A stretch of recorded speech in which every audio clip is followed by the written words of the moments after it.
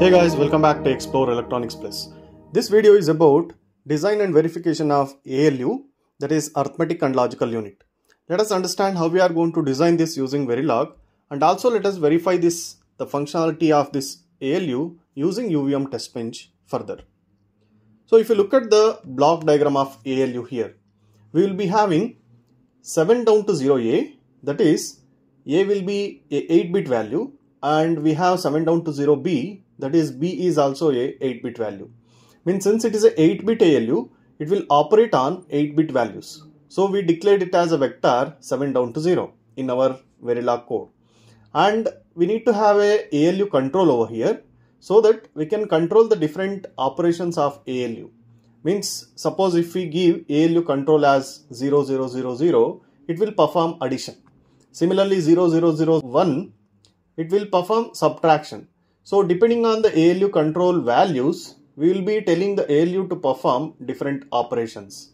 Since we have some 8 values over here for ALU control, we can perform 8 operations. You can also increase it further to have other logic as well. So you can have division, you can have modulus, you can have other logic gates as well.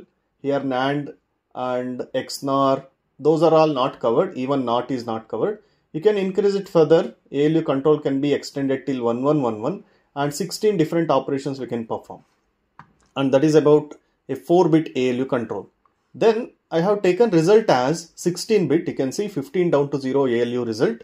Why? Because here we are performing multiplication as well. Addition give us the result. Even if you add 8-bit plus 8-bit, it will be resulting in 8-bit result as a sum plus 1-bit carry.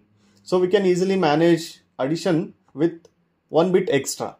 But multiplication require double the size of the input size what we are going to give.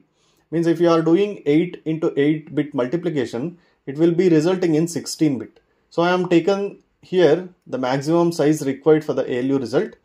You can also restrict for other operations as 7 down to 0 in your code. So let us look into the verilog design of this 8-bit ALU. How actually we can implement it. Here is the design of ALU, 8-bit ALU. Module ALU is the name of my module. Input 7 down to 0A is 8-bit input A. Input 7 down to 0B, this is 8-bit input B. And then I have an ALU control, as I said, it is 3 down to 0. That means a 4-bit control signal to select the operation of ALU.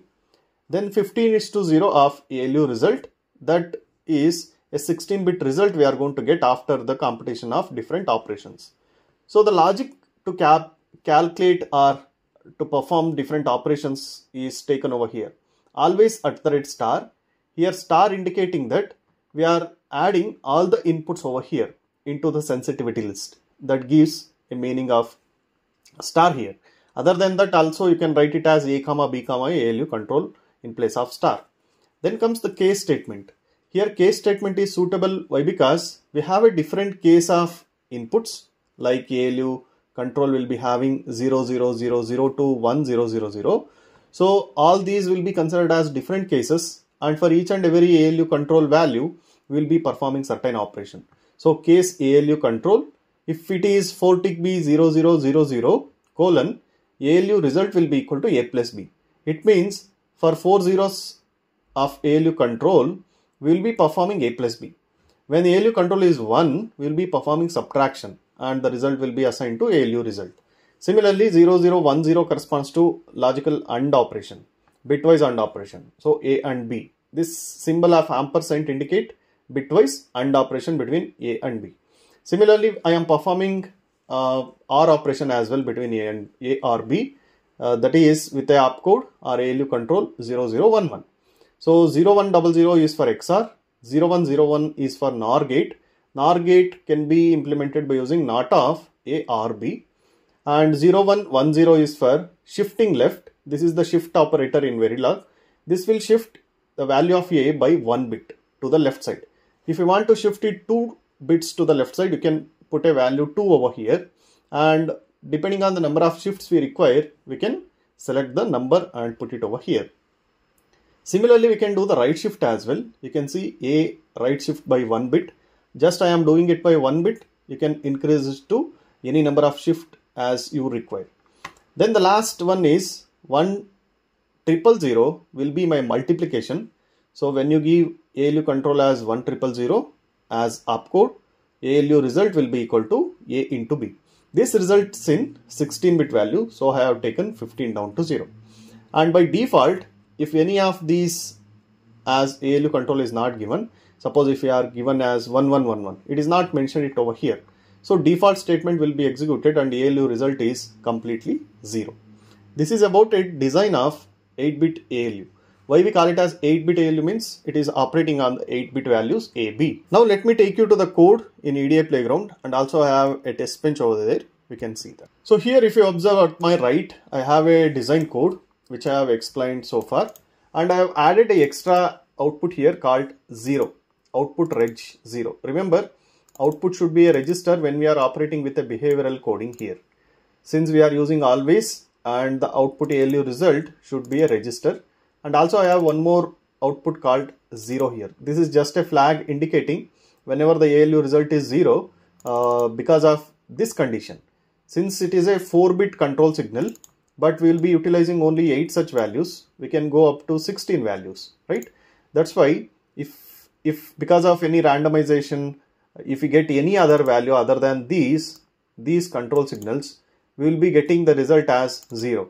So to indicate that to a outside world, I have a 0 flag as a output of the ALU. This will be set to 1 when ALU result is 0. This is about the design code. So if you look at the test bench, I have written using UVM. We require all these modules, like starting from UVM package importing and then including the UVM macros. Then ALU interface is required, ALU transaction, ALU sequence to generate the stimulus. Then we need to drive the inputs to the DUT from driver, and then to capture those and comparing, I am using a monitor here. Then we have agent and environment to contain agent inside, and agent containing driver, sequencer and monitor.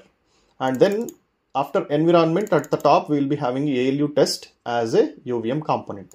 So this is the test bench top. Here just I am instantiating ALU and my interface. And also I am setting my interface into a config DB here with a key VIF, and I am having a handle of interface as VIF. And also I am starting the UVM test here. You can see ALU test. Here is my ALU test. This is my test I am running here, and that is what I need to trigger it from here.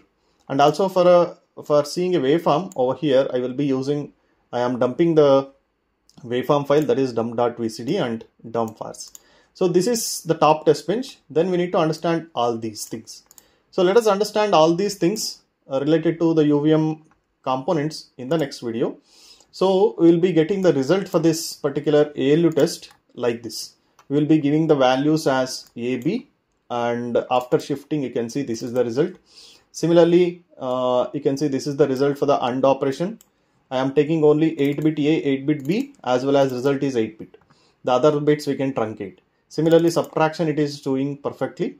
Similarly, the right shift, and then multiplication also we are going to get with 16-bit value. I am displaying it here in a decimal format, and also OR logic and XOR logic. Then addition also we are doing on NOR operation. As I said, you can increase the number of operations over here.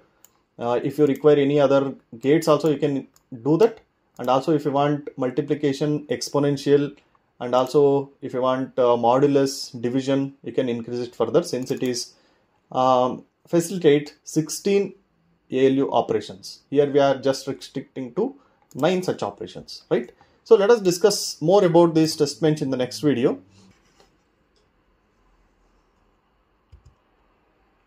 Thank you. Please subscribe to the channel for more videos on verification.